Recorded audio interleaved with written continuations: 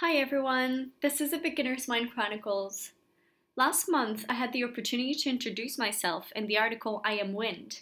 And today, I would like to present the series of upcoming publications for the next few months around exploration in an organization.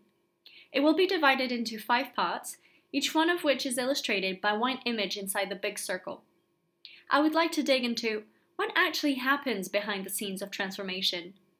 Often liberating, conscious transformation is probably one of the most exciting yet challenging life experiences, and it is generally preceded and accompanied by a process of exploration. Most of us go through this continuous process, as in all the time, whether we're individuals or collective, whether we realize it or not. Peter Senge outlines 5 main elements of what he calls a learning organization, a company that facilitates the learning of its members and continuously transforms itself.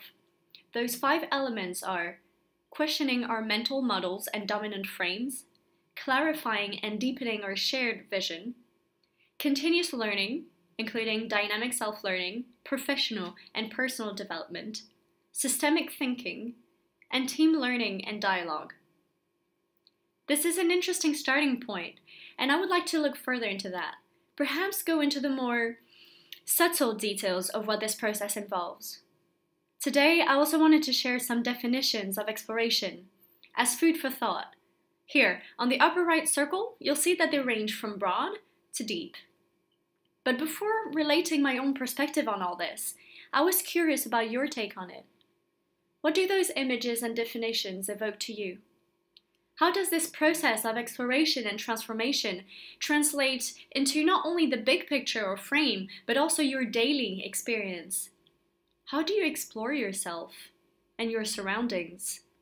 When in the transformation process do you actually start noticing a shift? What motivates you to transform? So I would like to invite you to join the conversation. Maybe comment on this post. Does thinking about your experience of exploration and transformation, whether in your organization or in other aspects of your life, trigger any particular feelings, questions, or tips that you'd like to share?